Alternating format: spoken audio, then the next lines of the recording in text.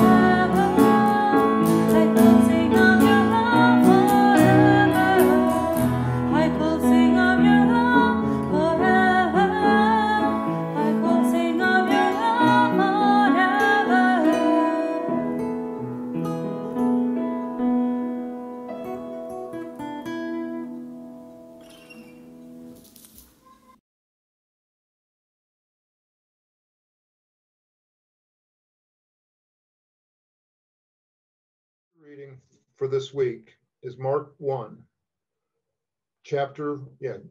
Mark chapter 1, verses 9 through 15.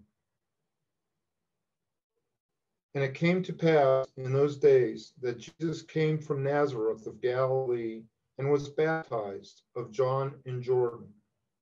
And straightway coming up out of the water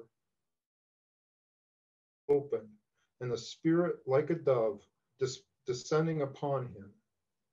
And there came a voice from heaven saying, Thou art my beloved Son, in whom I am well pleased. And immediately the Spirit driveth him into the wilderness, and he was there in the wilderness 40 days, tempted of Satan, and was with the wild beasts, and the angels ministered unto him. Now after that, John was put in prison. Jesus came into Galilee, preaching the gospel of the kingdom of God, and saying, The time is fulfilled, and the kingdom of God is at hand. Repent ye, and believe the gospel.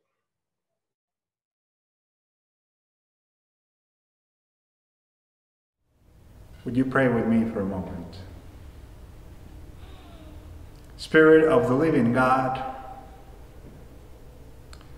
let us feel your presence in our midst.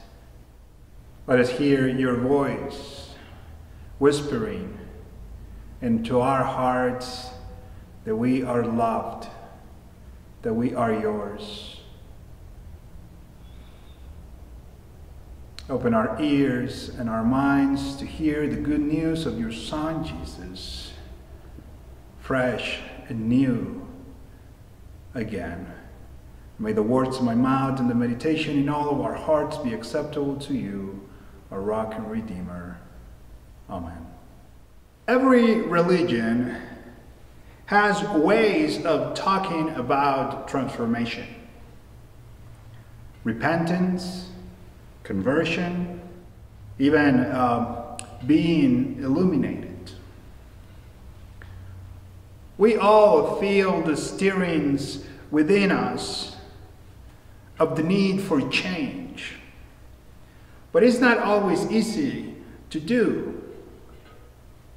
Change is hard. It marks a simple way of putting things. We hear in a few short verses how Jesus came from obscurity, was baptized, spent a time alone with God in the wilderness, and when John's ministry was over, Jesus emerged to start his own. Lent is our wilderness time. And if we are hoping to turn our hearts toward God this Lenten season, we must start with transformation. Spiritual transformation, though, often begins with brokenness. That's why change is so hard. It starts with deep need, hunger, wrestle, real pain and suffering. And how those are the very things we're trying to avoid.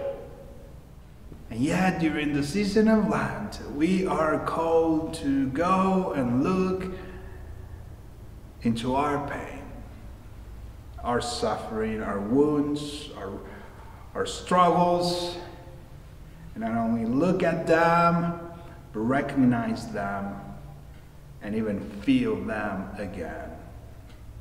Spiritual transformation begins with the deep understanding of our own spiritual poverty and a desire for intimacy with God. Lent is a season for the vulnerable creatures whose wilderness journeys are never easy or straightforward. It's a season of shadow, a season when our certainties go into the fire and burn down to ash. It is a season of vulnerability, honesty, humility, and yes, penitence. This time is not about unshakable, unbreakable superheroes. This is not a season for the morally superior, impeccable Christian life. Lent is about being honest with each other, being honest with ourselves. Lent is about seeing the Jesus of the desert, the Jesus that struggled in the wilderness, that hurt and hungered and wept and thirsted and suffered and questioned. We need to know that he wrestled with real demons and real dangers during those 40 days of temptation. As alluring as it might be to cling to a divine superhero, we need to hear the story of Jesus. The story of Jesus that endured the drag where the Holy Spirit, Satan, wild beasts, and angels resided together. Because, my friends, alone will never survive such a dangerous road. But with a companion who knows the way through and the way out, we can and we will. A couple of details stand out to me in Mark's story. First, Jesus didn't choose the wilderness. It's not like Jesus wanted to play survivor for 40 days and went into the desert to prove how strong he was. No, the Spirit of God drove him there. The Spirit compelled him, forced him, push him into the desolation of a wild and unsafe place. Jesus didn't want to go. And it is very possible that he resisted. But the Spirit drove him there anyways. So, Pastor, what are you saying? This means that God wills bad things to happen to us? That God wants us to suffer? No, I don't think so, and I don't believe that. But could it be? Could it be, though, that God is ready to teach and shape and redeem us even during the most barren periods of our lives? That's what I'm wondering. This latter question sounds more accurate to me. Because in the startling economy of God's kingdom, even a dangerous desert can become holy. Even our wilderness wanderings can reveal the divine to us. It happened to Moses. It happened to Elijah. It has happened to all of us. It is in our wilderness wanderings that we have heard the voice of God calling us. This is not because God takes pleasure in our pain. This is simply because we, the world, people, live in a chaotic, fragile, and broken world that includes deserts. Not everything is a valley. And because we have a promise that God will shepherd us through those deserts and lead us to green pastures and fresh waters. Maybe it's strange to find these details comforting, but maybe we should, because it rings true to life. Most of the time, we don't choose to enter the wilderness. We don't volunteer for pain, for loss, grief, danger, or terror. But the wilderness happens anyway. Whether it comes to us in the guise of a devastating pandemic, an completely unexpected winter storm, a frightening hospital stay, a broken relationship, a hurting child, or a loss of faith and connection with God, the wilderness appears in our lives. And sometimes it is God's own Spirit who drives us there. The other part that stands out to me from this scripture is the following. Our wilderness journeys sometimes last a long while. The sense we get from Mark's gospel is that Jesus experienced each day as a battle of mind, spirit, and body. Maybe the hours stretched into years and the nights felt endless. But was it Einstein who said, "Put your hand on a hot stove for a minute, and it seems like an hour. Sit with a pretty girl for an hour, and it seems like a minute." For an impatient, quick fix culture like ours, the wilderness can be daunting because we tire and despair very quickly. So we start wondering, when is my pain going to end? Why are my prayers going unanswered?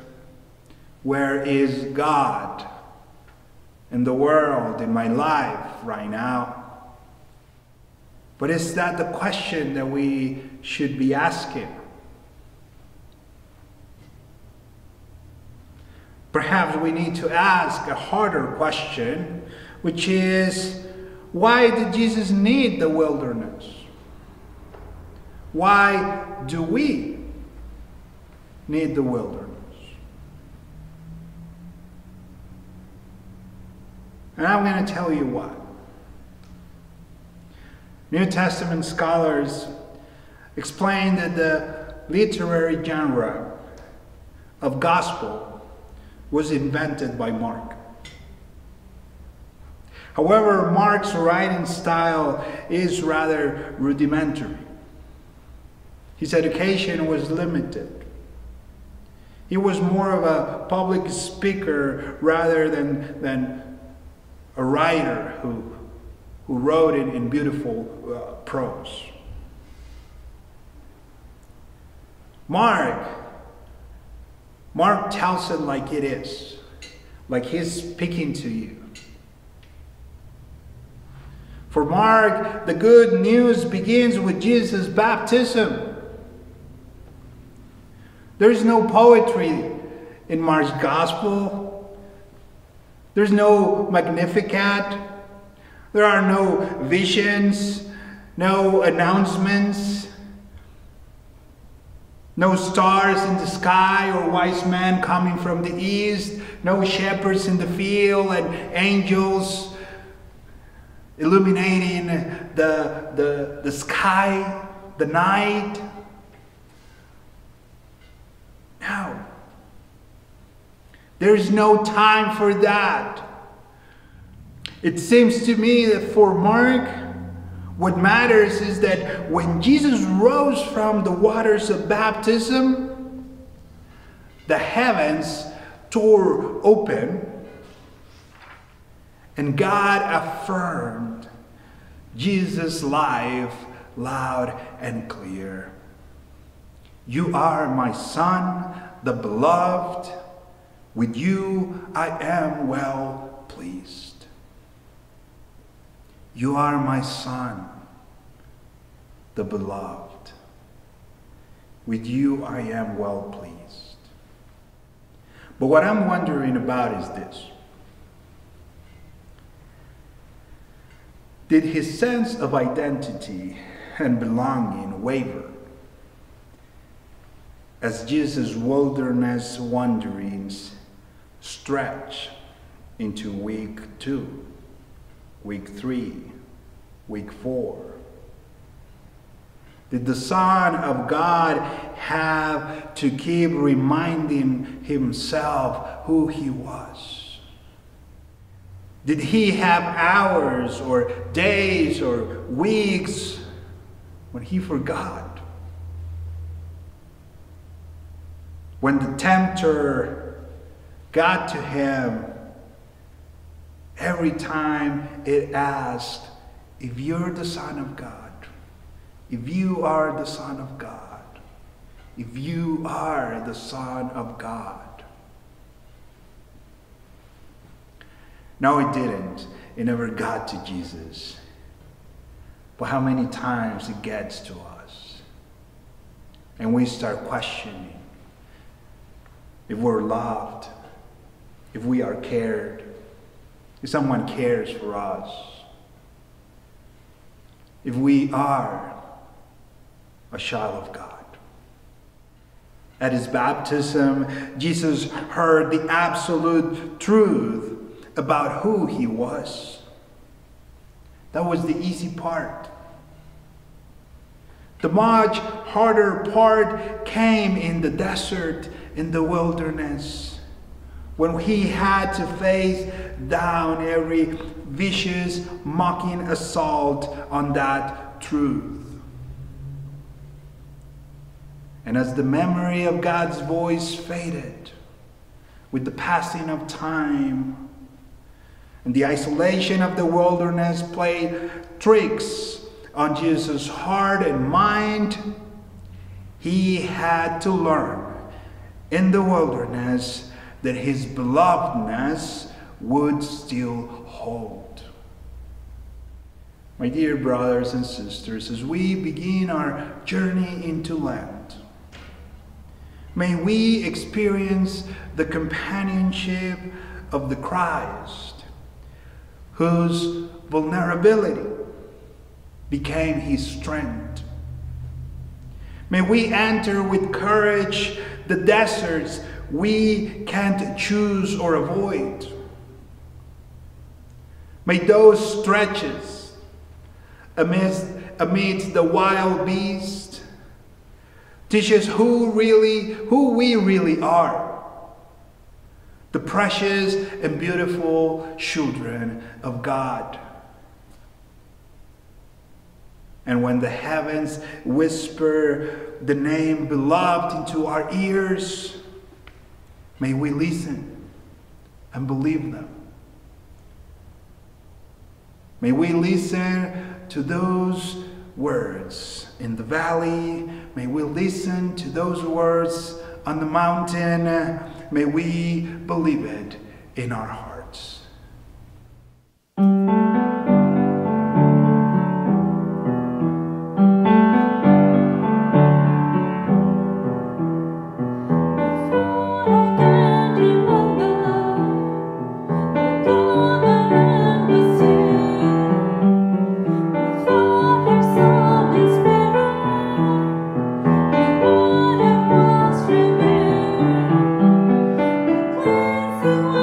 First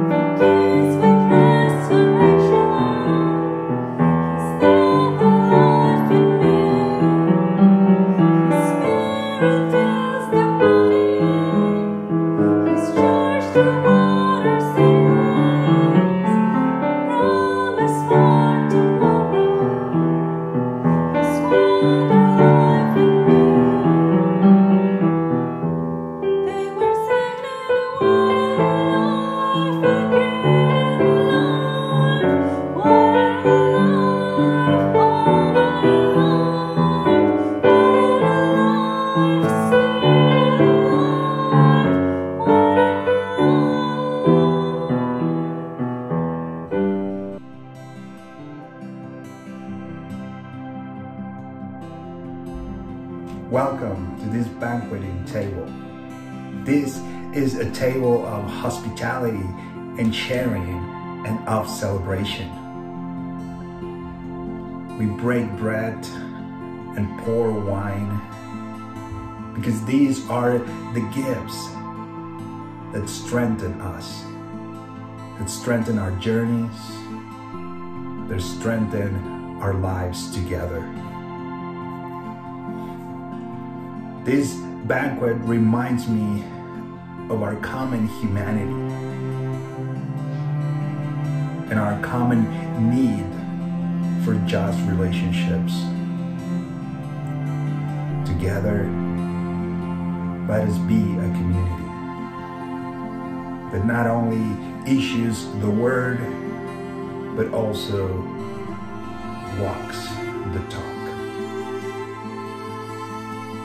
Everyone is welcome at this table. This is not our table. This is Christ's table. Dear Jesus, our Savior and Creator, we come to you at your table during these difficult times. But this is where we are reminded of your difficult times and the agony you endured for our salvation. We partake of the bread, which symbolizes the body, which was broken for us, and we drink from the cup of grace, mercy, and forgiveness. We thank you, Lord, for all you have done for us, and ask that your good will is communicated by us, testimony of your love, as we pray the prayer you taught us. Our Father, which art in heaven, hallowed be your name. Your kingdom come, your will be done, on earth as it is in heaven. Give us this day our daily bread, and forgive us our sins, as we have been forgiven. And lead us not into temptation, but deliver us from evil. For thine is the kingdom, the power, and the glory forever. Amen.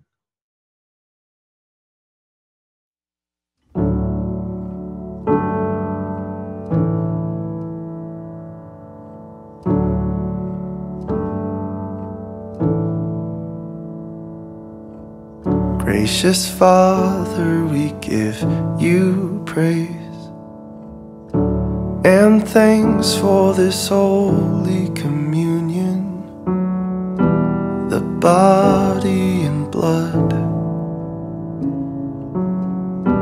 of your beloved Son.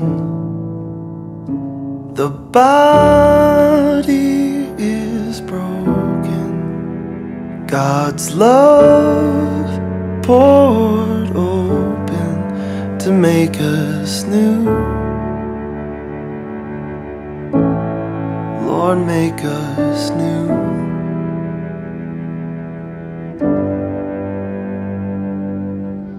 Abba, Father, we bless your name and take part in this holy communion. Make us all one, to love like your Son. The body is broken, God's love poured open to make us new. Lord, make us new.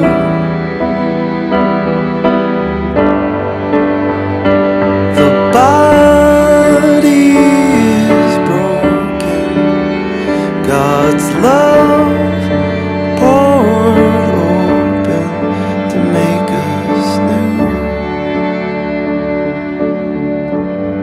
Lord, make us